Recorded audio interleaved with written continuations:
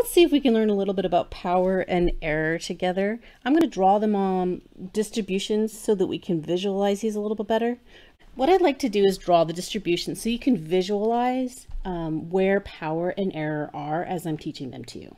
So the first thing I want to do is draw a nice normal distribution. Let's say we're going to be looking at intelligence, and that's normally distributed. So this is my attempt at drawing a nice normal distribution. All right, I'm going to draw a better one because I had a little blip at the tail there. There's my attempt at drawing a nice normal distribution. So if we have this distribution, this is intelligence, and we see that there's an average intelligence here in the middle, and then there's people on the upper end and people on the lower end. Let's see, I'm going to do some kind of intervention. Maybe I'm going to give people vitamin DAM, and I want to see what happens to their intelligence. Before I even look at the average intelligence of those who got vitamin DAM, I first want to establish what my rejection regions are in this distribution, right? So this is review. I'm just taking a step back on what you already know. So if I want to draw a rejection region, let's make it two-tailed because I don't know what's really going to happen to people who take vitamin DAM. So I'm going to draw my upper tail part of the distribution, and I like to make my rejection regions red. So let me fill this in with red. So see how that's the upper part of the distribution. Now let's draw the lower part of this distribution.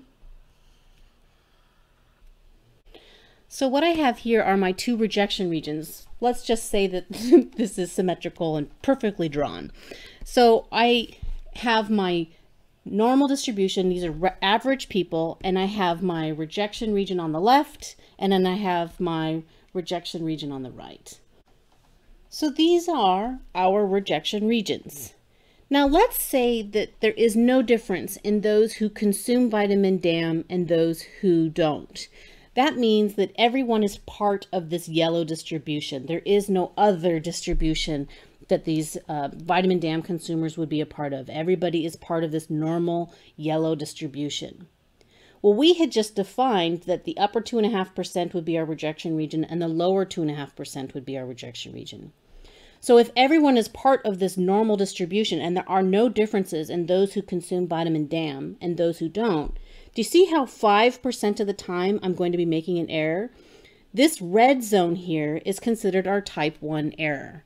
So our type 1 error is represented here in red, and that's the percent of the time that we're going to erroneously say, hey, there's a difference between those who consume vitamin DAM and those who don't.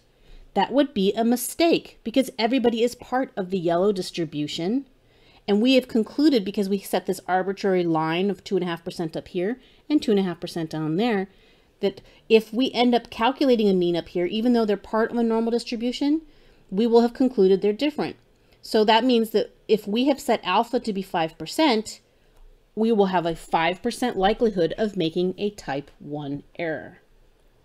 Errors are bad. Well, let's say that there actually is a difference in those who consume vitamin D. I'm going to get rid of this rejection region mark here because I want to start drawing things over here and I don't want it to be in the way. So don't be confused if it goes away. It's still a rejection region. So now let's draw a new distribution. And this is going to be the distribution of those who consume vitamin DAM. And let's say that it actually does make you smarter. And the reason I'm saying vitamin DAM is because there's no such thing. I don't want you going out and consuming something thinking it's going to make you smarter. So I'm going to draw a nice different distribution. I don't want it to be black because it's hard for me to see some of the overlap. So let's make it a pretty blue. So with this blue distribution, let's say these are the vitamin DAM consumers. Now, if I don't know anything about this blue distribution, which in actuality, I don't know if it exists. All I have is the mean from the vitamin DAM sample that I took. Now that mean could have come from anywhere in this blue distribution. But if you're thinking like a statistician and you only have this blue distribution, if you've gathered a mean, where do you think that mean likely came from? Do you think if I gathered a mean of 30 people that, or let's say 60 people, just so you feel better about it, do you think that mean of 60 people ended up here in this very rare part of the distribution? Or do you think that mean of 60 people was here in this very rare part of this distribution? Unlikely. If I've gathered a mean of 60 people, that mean probably came from the very middle of the distribution where most everybody else is. So statisticians are moving under the assumption that when we've calculated a mean from a sample, that sample is representing where the mean of that overall distribution is. Remember, the mean is the mean is the mean. However, I would like you to recognize that if I calculated a mean of 60 people, there is a chance it came from down here or up here or anywhere in between. Now, it's most likely that it came from the middle, but there is still a chance it came from anywhere else in this distribution. And that is what's lending to some of our type 2 error. So let's talk about what we see here visually. I wanted you to see this type 1 error peeking through so that we could talk about it. This line here represents where anything after this score would be considered rejecting the null, right? So this is what, if we were doing a z-test, this would be 1.96. Any z-score above 1.96, we would have rejected the null. And so you can see what chunk of this distribution we have, what probability of scores we have that would be in the rejection region. Now I'm talking about the blue distribution, because you can see what proportion of the yellow distribution would be in the rejection region. That would be 2.5%. But of the blue distribution, do you see how this is dictated by where this blue distribution is and where we set the line. The line is set from the yellow distribution, but then it tells us how likely we are to find a score that's in the rejection region. Now let's look at everything to the left of this line. This is the likelihood that even though there clearly is a difference between the blue distribution and the yellow distribution, this area here represents the part of the distribution that will be in the fail to reject region. So for example, if I take vitamin DAM consumers and I find their mean to be right here, let's say if it was a z-score, it would be 1.6.